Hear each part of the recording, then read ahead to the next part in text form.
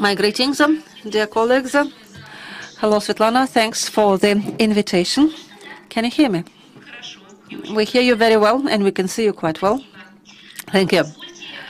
Let me tell you about our actual clinical practice in the cancer clinic of the city of Arkhangelsk. Sorry, I can't switch my slides. We'll help you.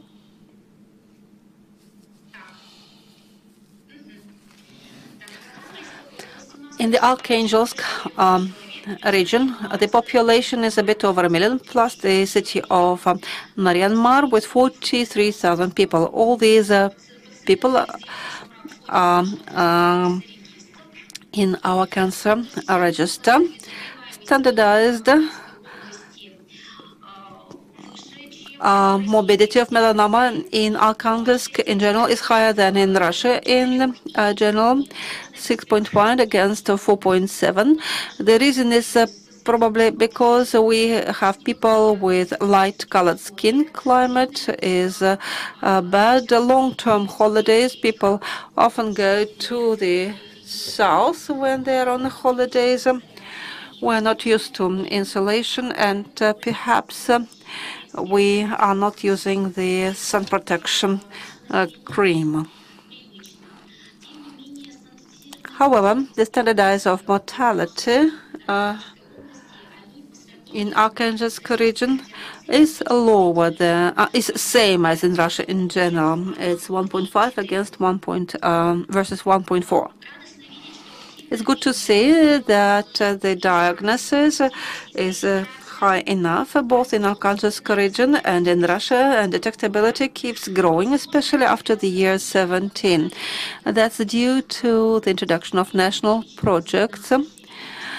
We have expanded the system of detection, and we have dermoscopy available now. Melanomas are detected at initial stage, and that share of the initial stage detection is going high. In Arkhangelsk region, it was 87%. A bit more statistics. 5-year overall survival of melanoma patients since the year 2000 till the year 19 is about 50%. That's comparable to the Russian Federation, 55.9%. Survival, of course, depends on the stage. And the survival parameters keep growing, starting from the year 10. We hope this is related to the introduction of new drugs. They're now being available, the new drugs. This slide is well known. Earlier, we couldn't help our patients if they had advanced melanoma. Just 5% would have a 5-year survival. But when target drugs appeared and later immune drugs appeared, our patients started living longer. And we really love the registration of the triple combination immunotherapy and target drugs. Here is a critical case. The patient got sick in the year 13. He was age 36 at that time. He had non-radical surgery removal, but melanoma was diagnosed with the 4th level invasion, Clark, and another surgery he had. So at the time of diagnosis, he had stage 3 after radical treatment surgery. First question for voting. If that patient got sick now, would you prescribe adjuvant drug therapy? And if yes, with what? What drugs? The list is no interferons, BRAF inhibitors at positive mutation, or the last option is immunotherapy without waiting for BRAF result. Please vote.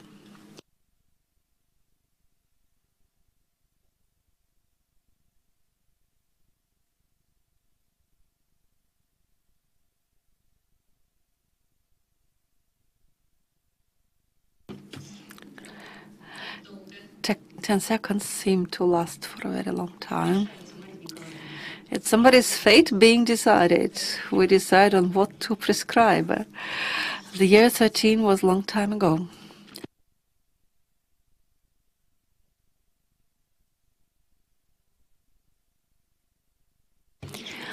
Maria, nobody voted for nothing.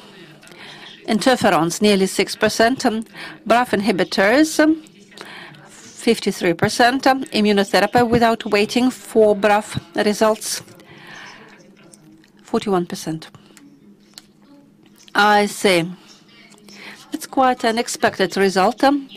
At that time, we had nothing in the year 13, so the patient was simply followed up. However, the progression into the soft tissues went fast. After surgery, progression of disease was verified. At that time, we could only check whether he has a mutation. And yes, he does have the BRAF mutation, but there were no anti-BRAF drugs at that time. So we continued to follow up the result. Progression was very fast. Again, soft tissues of the chest wall, right-hand side. Again, he had a surgery, and a relapse was, or recurrence was verified. So by the year 16, there was the generalization of the disease. He had multiple metastases of soft tissues, of lymph nodes, and in brain as well. 3 metastases in brain. That was the year 16, and we had no other chance besides chemotherapy of CVD scheme and stereotaxis. However, after 8 courses of chemotherapy, we had a complete regression of all the remote metastases. We still like those old schemes since we observe they're efficient. The next relapse was only in brain in May of the year 17. There was again stereotaxis done due to the recurrence.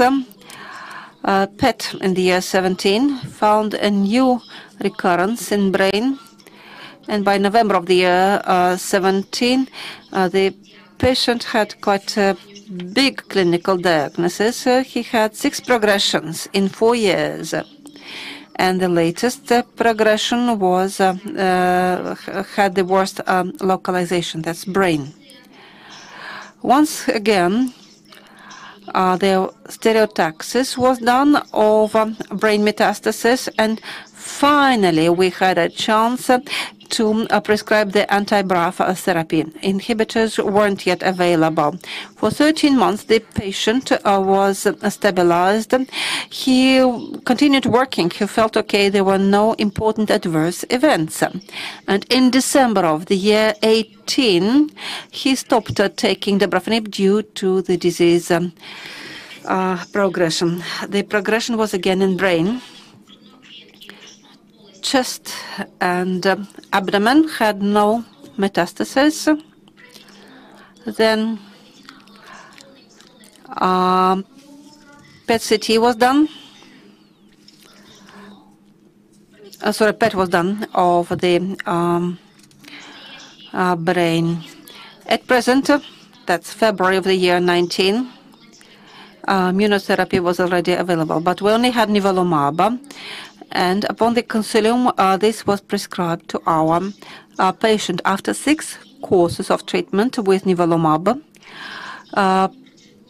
patient had non-confirmed progression of disease. New metastasis appeared in the left lobe of liver.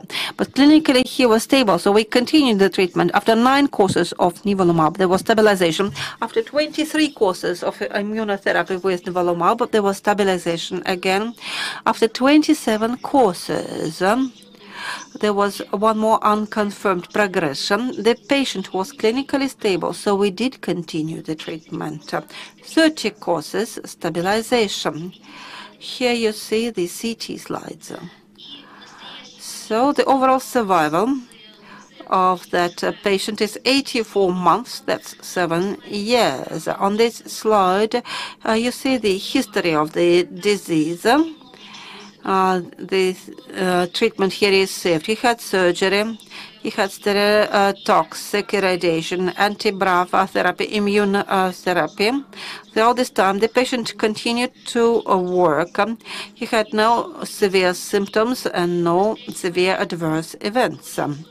He received 43 courses of nivolumab.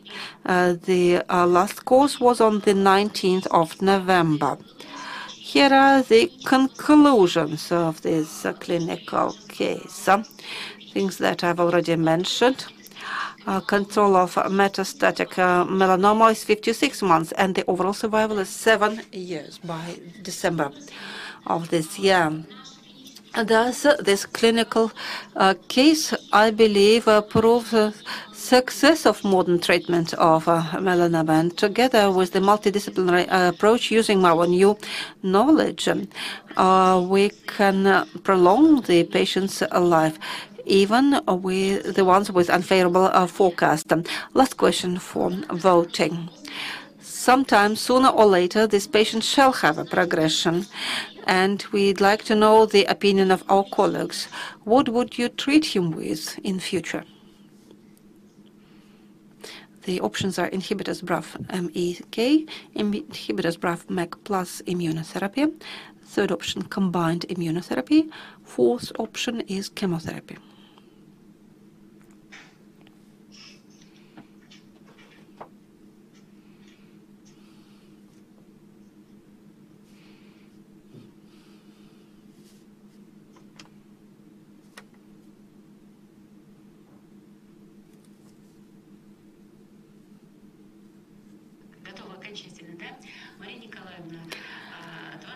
Maria, 23% for inhibitors BRAF-MEK, this combination. 23% were combined immunotherapy. 38% were for inhibitors BRAF-MEK plus immunotherapy, triple treatment. And 15% voted for chemotherapy. Thank you. What will you prescribe, Maria? Difficult to say. Perhaps we should first of all assess his status. What will he survive and what his general condition shall be. We considered the return to BRAF inhibitors if he does have a progression while being treated with nivolumab. The addition of combined immunotherapy didn't prove efficacious. Chemotherapy is the last choice. Having such great drugs, chemotherapy is the option when nothing else helps. But we do not forget chemotherapy completely. We still